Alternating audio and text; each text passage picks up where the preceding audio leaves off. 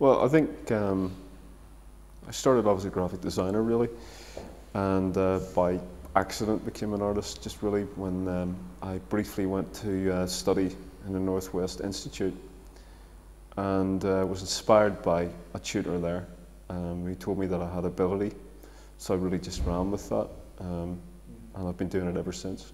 Well, I think the religious imagery would come from the idea of appropriating imagery from the past, which, you know, you've got a whole tradition of Renaissance and so forth painting, and people like Peter Blake, for instance, have taken imagery that they liked from the canon of art of the past, and I've kind of taken some of the imagery that would be significant and included it in some of my pieces to, well, because I like the images and because they're significant images, and, you know, yeah.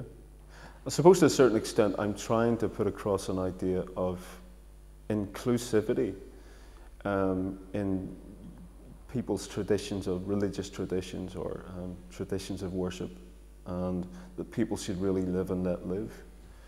With some of the earlier stuff, for instance, would have been,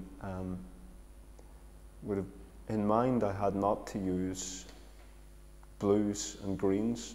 Blues are kind of a synthetic colour in some ways, and I was interested in the kind of atmosphere of menace that I was able to get in paintings by not using that colour. However, having worked with that end of the spectrum, with the kind of reds, etc., I came out of that and wanted to then to actively try to see what I could do with the blues. So you've got the mermaid pictures in stark contrast to some of the other stuff. What do you think the art colours there? Watch. No? My camera. That's I actually love it. I love it.